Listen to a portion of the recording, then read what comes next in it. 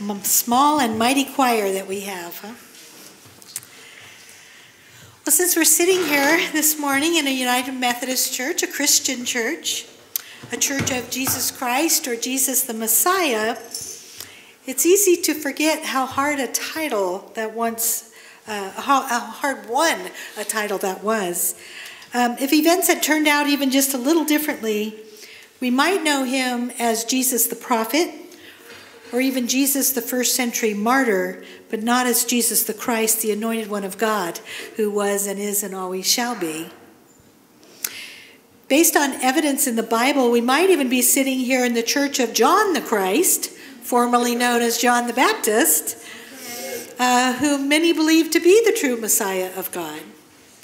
According to Luke, John's birth was just as miraculous.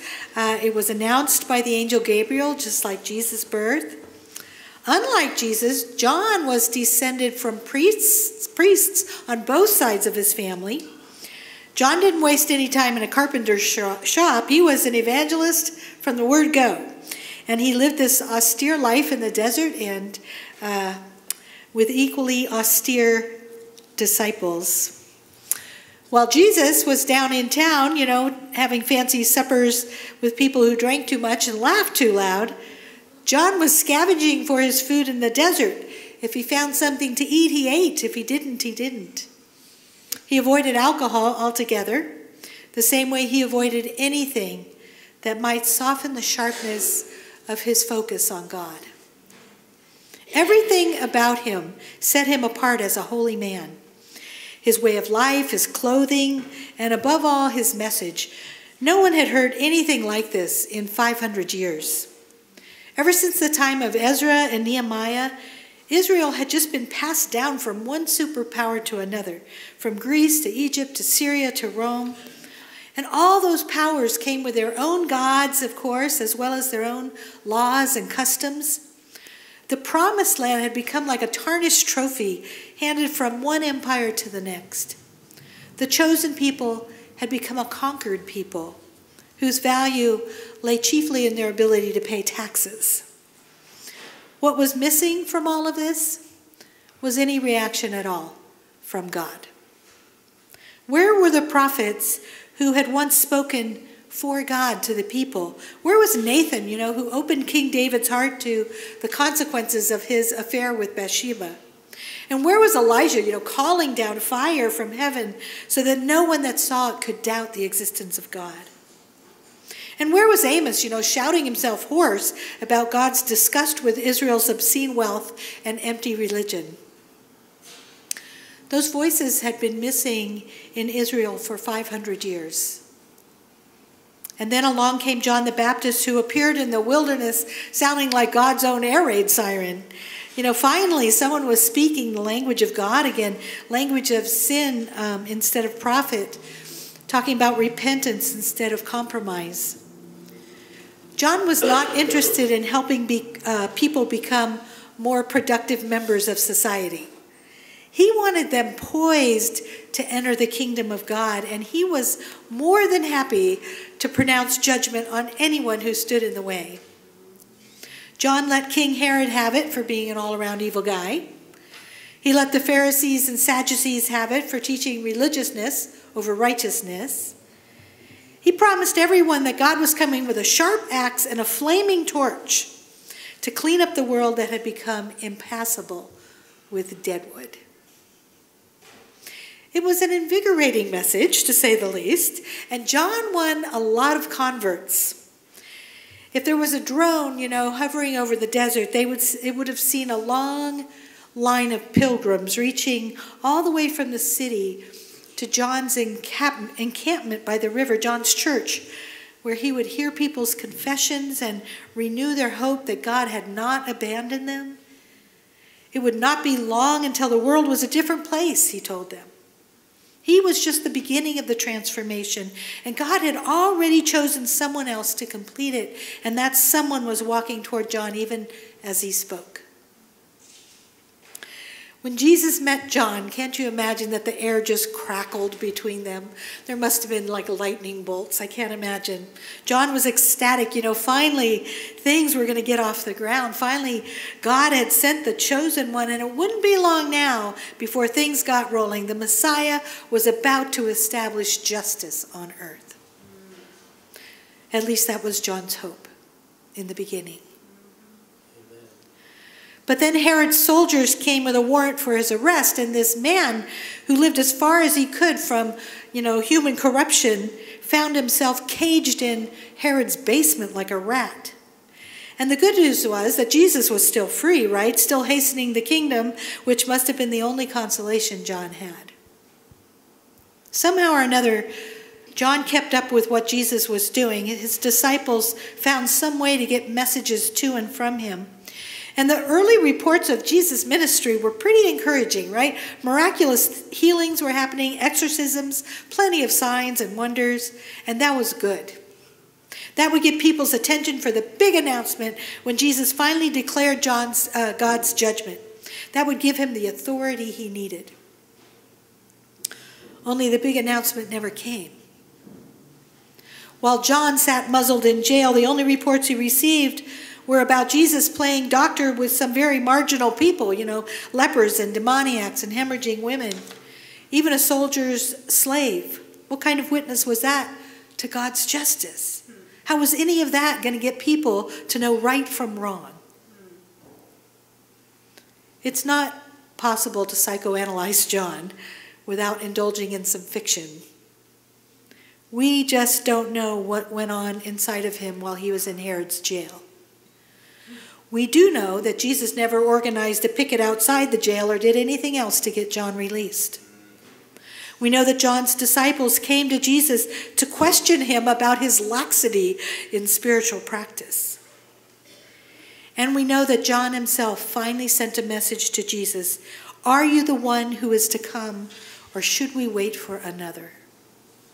Or in plain talk, was I wrong about you? It sure looks like I was wrong about something. If I was right about you, I was wrong about the Messiah. And if I was right about the Messiah, I was very wrong about you. If you know who you are, could you please just say so? Only Jesus would not just say so. Instead, he turned John's disciples around so that they were looking at some of the people who followed him. It was maybe a gimpy, twitchy group, to be sure, but they were more whole than they had ever been in their lives. They knew they were the lucky ones, too. There were still plenty of blind people who were still blind, and plenty of dead people who were still dead. Jesus could not get around to everyone. But he had gotten around to them, and there was no doubt in their minds who he was. Go and tell John what you see and hear, Jesus said to the disciples.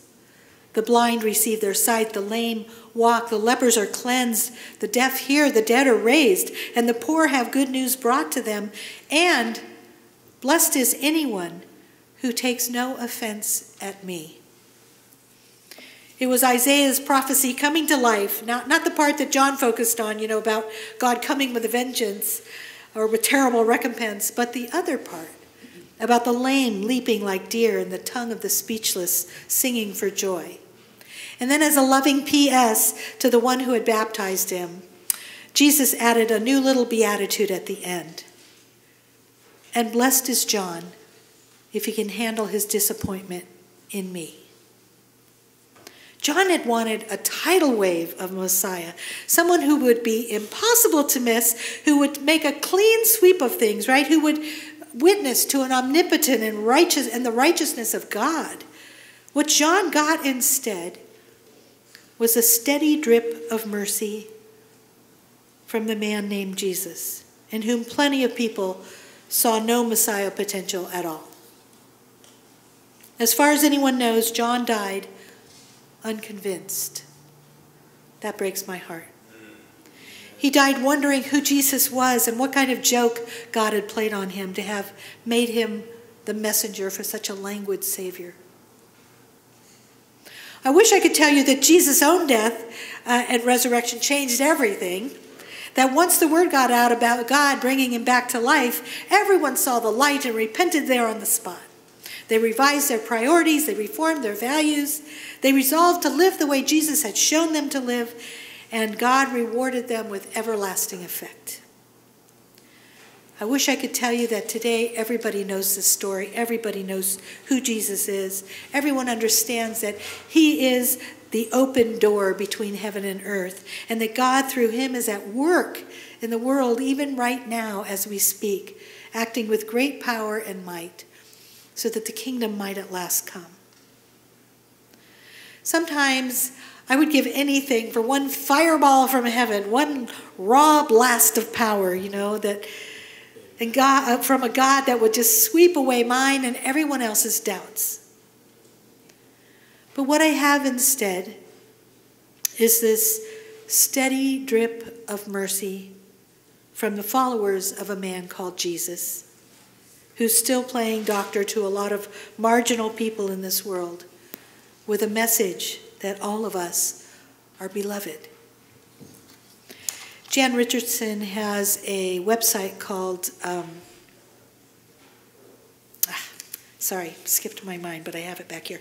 The Painted Prayer Book. It's wonderful if you ever want to see just some beautiful writing and liturgical art. She's your girl. But anyway, she writes some wonderful stories, and this is one of them. Fayette, I first heard of her in a story by Janet Wolfe, who used to serve as the pastor of Hobson United Methodist Church in Nashville, Tennessee. Hobson UMC is a wildly diverse congregation that includes, as Janet has described it, people with power and PhDs, and folks who have never gotten past the 3rd grade, folks with 2 houses, and folks living on the streets. And, as one person who struggles with mental health declared, those of us who are crazy and those who think they aren't. Years ago, a woman named Fayette found her way to this church, and she lived with mental illness and lupus. She was homeless, and she joined the new member class. And when they had their conversation about baptism, it was explained that this holy moment, when we're named by God's grace, came with such power that it cannot be undone. And Fayette just grabbed onto that. In her imagination, she could feel what baptism would mean. And so Janet tells her class, or she was telling how during her class, Fayette then would ask people, so when I'm baptized, I am, and the class would say, beloved, precious child of God, and beautiful to behold. And she'd say, oh, yes. And then they could go back to their discussion. Well, the day of Fayette's baptism came, and this is how Janet describes it. She said, Fayette went under and came up sputtering and cried, and now I am. And everybody sang in the congregation, beloved child of God and beautiful to behold.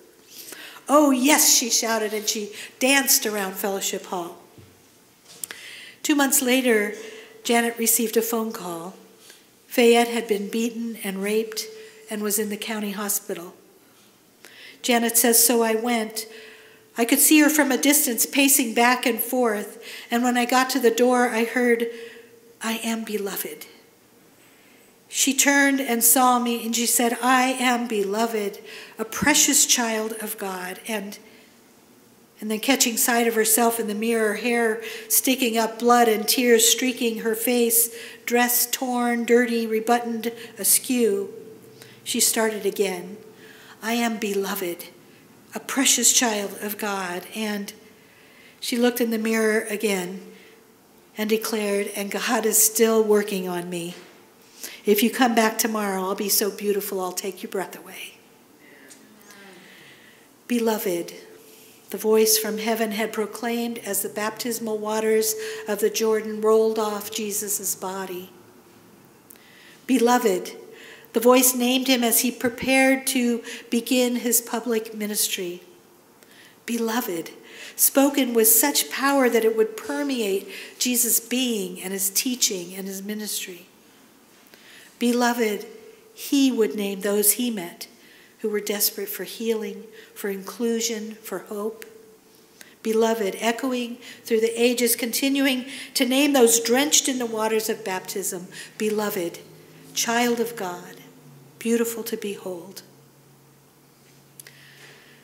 Janet continues, Fayette, beloved, precious child of God and beautiful to behold, haunts me, blesses me, goes with me into this season. She challenges me to ask what it means that, like her, with her, I have been named by God, by God's grace, with such power that it can't be undone. As I remember the baptism of Jesus, how will I reckon with the fact that that all of us shared in those waters, that in the sacrament of baptism and as members of the body of Christ, we too are named as beloved children of God? How will we live in a way that others will know themselves as named by God, as beloved by God? Especially those who have been given cause to think that they're less than loved, that they're less than children of the one who created them. There are many who go on wondering if they have been abandoned by God. They listen to these bold claims of faith, and they look at the modest yields, and who can blame them when they ask, are you the one to come, or is there another? The only way I know how to answer that is to point to how stone is shaped by water. Drop by transparent, short-lived drop, water transforms rock like no tidal wave ever could. For reasons beyond our understanding, that's how our Messiah has decided to come for now. Not all at once, not in some lightning bolt, but steadily, drop by drop, for millennia. Every time someone lives as he lived, by loving as he loved, another drop falls. For some people, that's not enough. For others, it's the way of life. And blessed is anyone who takes no offense at him. Amen. Amen.